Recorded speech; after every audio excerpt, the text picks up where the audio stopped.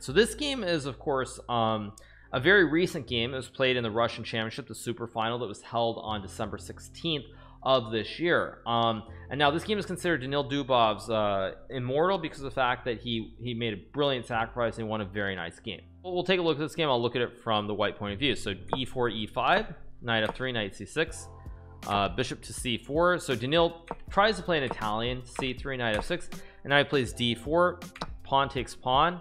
And at this point, normally white plays pawn takes pawn, bishop b4. This is a very well-known line. I mean, it's extremely well known with d5 takes, and there are a couple ways you can play queen b3 or castles, and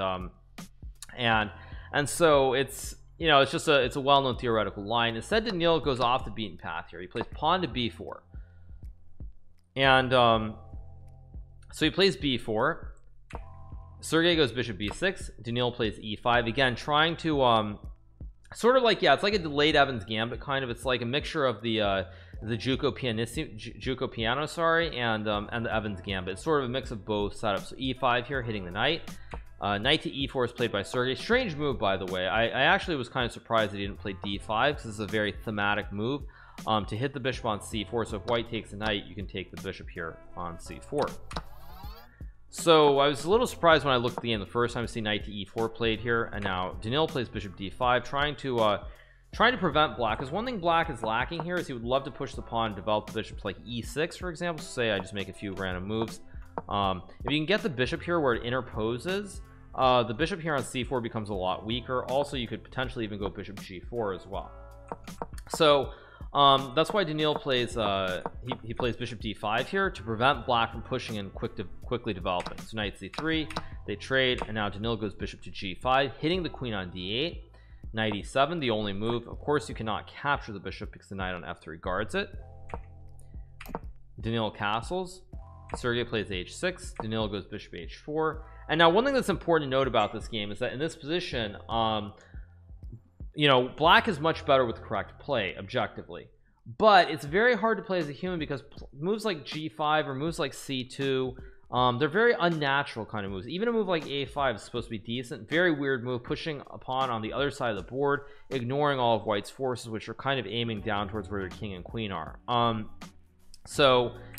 So Sergey castles, logical human move. Rook to e1 is played by Daniil. Main idea behind rook e1, again, you want to stop black from developing this light square bishop. If black goes d6 here, you play pawn takes pawn, and now because the rook is on e1, after you capture, I can take back. And the rook protects the bishop on e7, and the queen protects the bishop on d5. So that's why rook e1 is such a good move. So here, Sergey goes queen e8, and now Daniil finds very nice concept. He plays bishop b3. Again, Sergey cannot push. His bishop is stuck. He cannot push this one because of course it's pinned. So he goes a5, and now Daniil plays bishop to f6, going in for the big attack, sort of realizing that essentially donated $4.20. Hikaru really is a pro gamer. No friends to spend New Year's Eve with, just like us. Thank you. So bishop f6 is what Daniil plays. Sort of he realizes if black has time to develop, kind of push the pawn, move the bishop, he'll be doing well. So he goes bishop f6. Now of course you can't take the bishop because after pawn takes, you just get absolutely killed on this e file. If you move the knight, you lose the queen, otherwise you lose the knight.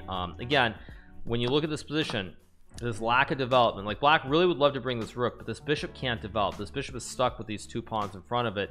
So bishop f6 is a very nice move. So now a4 is played here by Sergey, bishop c4, keeping the bishop on the diagonal, of course, to target this pawn and the king on g8. Knight to g6, queen to d3.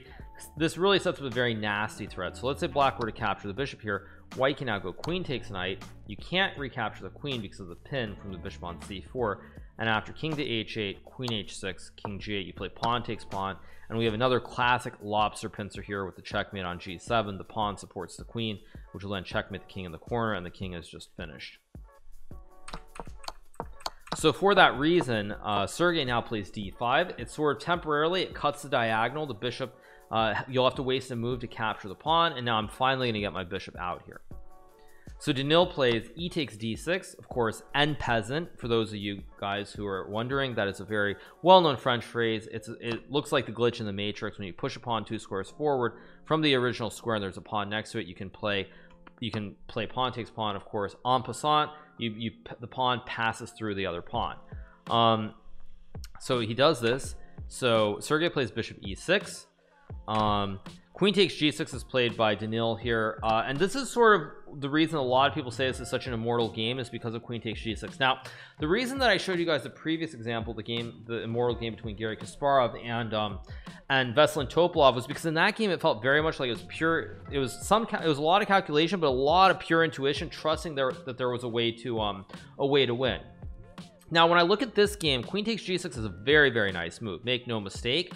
But the problem here is that I think every other move, you're just worse. If you're just much worse no matter what you do. And that's the reason that I actually, like, I don't rank this game as highly as a lot of other people, is because I think every other move you're just worse. If you play bishop takes e6, there's just knight f4, queen takes c3, and now black was pawn takes pawn. It looks like white could maybe take this pawn, but after queen to g6, you just get finished off here. The bishop's under attack. You're also getting checkmated. There's a ton of threats on this diagonal for black now as well. So you can't take on e6. So if we think about candidate moves, what are the moves that you could play as a human? Queen g6 is one, bishop e6 is another move. I guess you can play d7, although after d7 just queen d7. I mean, you have nothing happening here.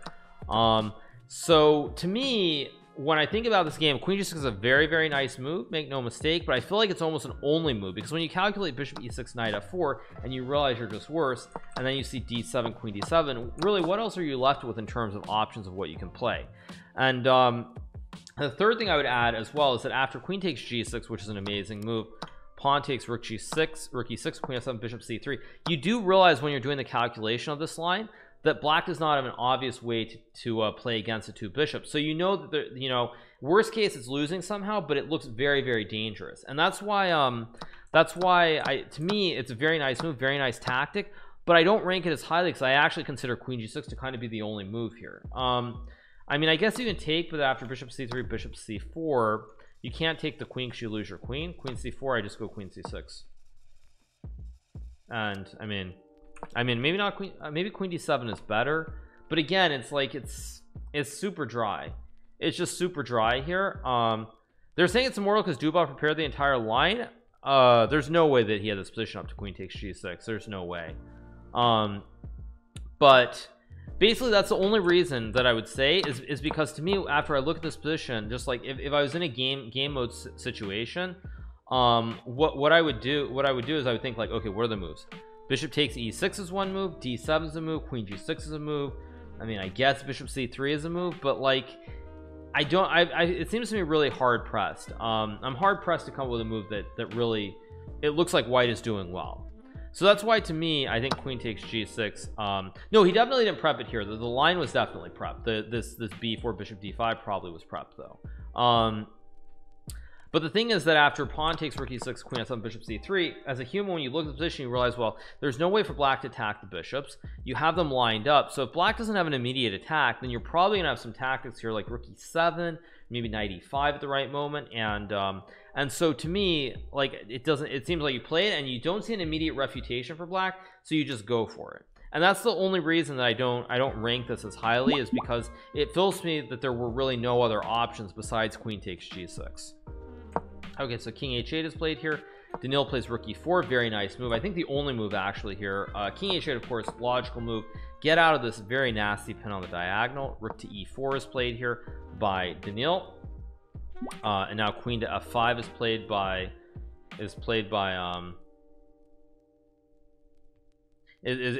Sergey. Daniil goes rook e7 again, trying to use the two bishops, use the ops here, create the checkmate, and Sergey goes rook g8. Only move, by the way, to try to stop this checkmate here. The bishop has really good scope. This bishop on b6, oddly enough, it looks good, but it's only attacking a pawn, so it's not actually as great as it looks.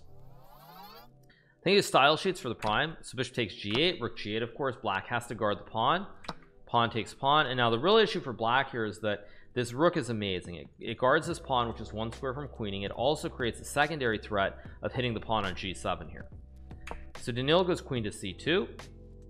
or not Daniil, sorry, Sergey goes queen c2, Daniil plays bishop e5, because again, even though you lose this pawn after it takes king h1, it's just a pawn, nobody cares.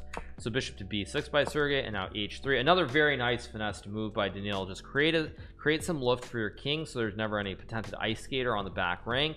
And now what white wants to do is just bring this rook into the game slowly, and try to create more threats towards g7 or make a queen on c8. So Sergey plays king to h7, Daniil goes rook e1. Again, this pawn on a2 is not under attack, so if you take the pawn, white just goes, I guess, I don't, which one's best? I mean, c8 queen works, so I'll just show it because it's the most thematic. Black takes, but now you no longer guard the square, and after king to h8, white goes knight to h4, and the bishop holds the rook. There are all kinds of fossils on the 7th rank. There's also a checkmate with knight g6 as well, so it's completely losing for black. So that's why Sergey goes a3 here, basically kind of a waiting move, get the pawn one square closer to the end of the board, and just sort of see what white can play.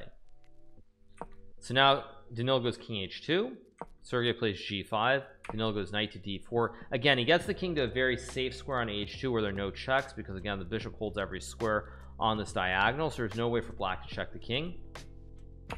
Black goes queen to c4, knight to f5 is played here by or Sergey goes queen c4, Daniil goes knight f5. Now you're threatening the pawn 3 times on g7 with the rook, the bishop, and the knight. You're also threatening knight d6 to hit the queen and then promote the pawn on c7 to c8, or make a promotion on c8. So Sergey goes queen takes b4, Daniil plays rook c1. Again, very nice position. These 3 pieces target the pawn, knight guards the rook very importantly, and white's just going to make a queen next move. And you see, like, the queen and the bishop, because the king is on h2, you don't really have a way of getting at it, because these dark squares are really covered nicely by the bishop, and it's just it's just game over basically. So here Sergey goes king g6, Daniil plays rook g7, Sergey takes. If Sergey were to take the rook on g7, white very simply makes a queen, protecting the knight on f5. Bishop on e5 stops the check, so there's nothing that black can really do here, and this is just completely winning. It's game over at this point. So therefore Sergey plays king takes knight, Daniil plays rook takes rook, Sergey takes the pawn. Of course, if the pawn gets to the 8th rank, that's a queen, and that's GG's. Daniil takes with the bishop, of course. Now the bishop's not under attack from the king, and after queen b2, rook c5, king e4, rook d8, Sergey resigned the game here in view of the fact that after he plays a move like queen a2, white goes rook to e5 check, bishop holds the rook, king cannot come to this line because this other rook holds all these squares. So you go king f4, and now white goes rook to d4. This is one checkmate again, or you can do the other checkmate, rook to f8 as well. Or I guess rook f8 is checkmate in 2 to be fair, but both these ideas lead to a checkmate. And at this point, there's nothing black can really do to stop rook e5 here, because the bishop and the rook hold the square. So that's why Sergey resigned, and with this Daniil created what people are calling his immortal game. So I just want to show this game to you as well. Hope you guys enjoy this analysis. I think this is a very, very good game, make no mistake, but I don't put it in the same class as a Kasparov game, simply because of the fact that it felt to me like queen g6 was the only move that really made sense. I guess someone actually did point out that rook e6 is also a move here. Again, after f takes d7, queen f7, you make a queen takes, knight f4. This looks really, really bad for white. Everything is very, very loose here. There's queen g6 coming. This is under attack. Now the bishop is really menacing. There's also a knight h3 check. So that's why, to me, it's a very nice game, very nice sacrifice, very kind of thematic.